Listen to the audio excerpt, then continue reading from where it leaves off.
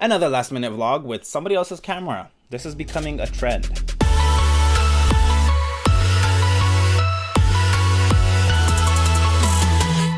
Hey you, my name is Ilya and welcome to the weekly Wednesday vlog. Even though it takes enormous effort to make this a weekly Wednesday vlog. Yes, this is a camera that I borrowed from, you guessed it, Adis.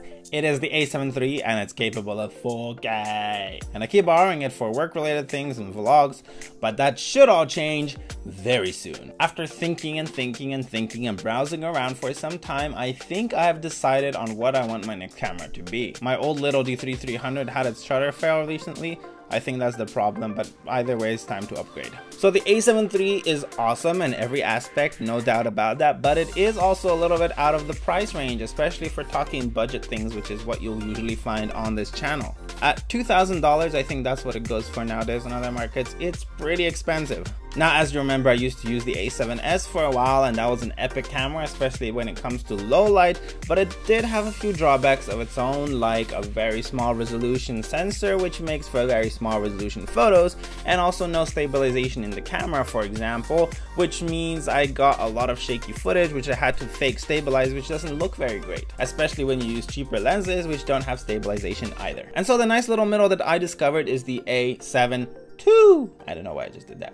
The A7 II is pretty much the little brother of the A7 III. It has the 5-axis stabilization, it has a bigger megapixel sensor, 24 megapixels to be exact, 24.3 I do believe, which means it's good for video and it's good for photos. Obviously it doesn't live up to this guy, it doesn't have as good of a sensor, it doesn't have as good of a focusing system, it doesn't have a 4K video, and some other things like that, which definitely make this a worthwhile camera, but I think that's a very quality little brother. So we're planning a little road trip with Adis, just like we did last time, to go and check out the camera, meet the guy who owns it, see if the deal that he gave us is worth it, and hopefully then we'll have a camera of our own. Now that applies to just the body. I don't have any lenses yet. I do have an adapter which will work with some of my older Nikon lenses, but it's got no focus, so it will all be manual. That works great for video and you can kind of make do with it for photo, but it makes it very difficult. Again, we have Adis to borrow lenses from, and I'm going to look into my own lenses, but that's a topic for another day. What didn't go rolling down the hill with the other cameras is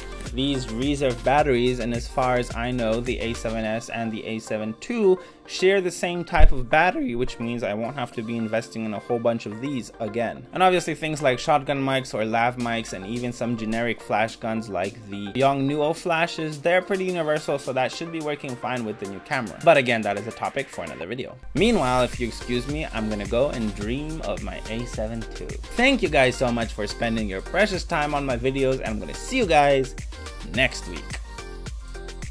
Dreaming of my S7 II.